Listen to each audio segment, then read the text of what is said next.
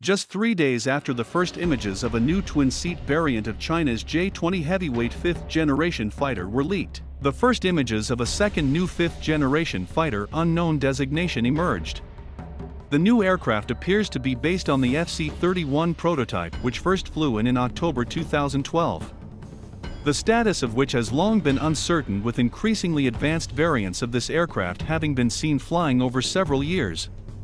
The FC-31's place in the Chinese People's Liberation Army Air Force has long been uncertain, with some analysts speculating that it could serve as a lighter and cheaper counterpart to the J-20, while other assessments predicted that it would be focused on export markets and adapted for use on PLA Navy aircraft carriers.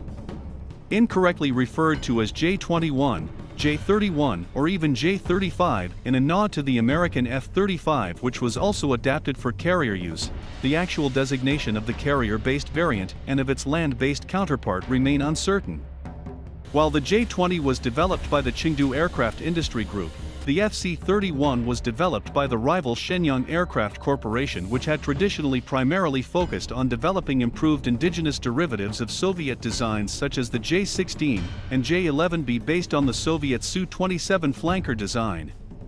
Chengdu had also developed the J-15, which is currently China's only operational carrier-based fighter, and has a much larger airframe than the FC-31.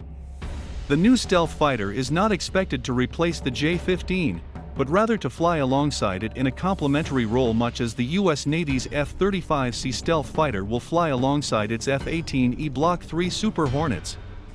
The new Chinese aircraft is one of just 2 fifth-generation fighters developed for carrier operations to have flown alongside the F-35, although Russia is thought to currently be developing a fifth-generation fighter with vertical landing capabilities to deploy from smaller carriers.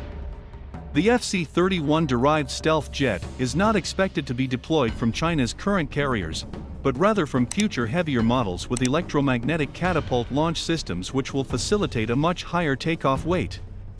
The air wings of these carriers are expected to be among the most diverse in the world, rivaled only by those of U.S. Navy supercarriers, and alongside the J-15 and the new stealth fighter they will field J-15D electronic attack jets and a wide range of stealth drones for combat, reconnaissance, and other missions. The possibility of a carrier-based derivative of the J-16 fighter has also been raised but remains highly uncertain.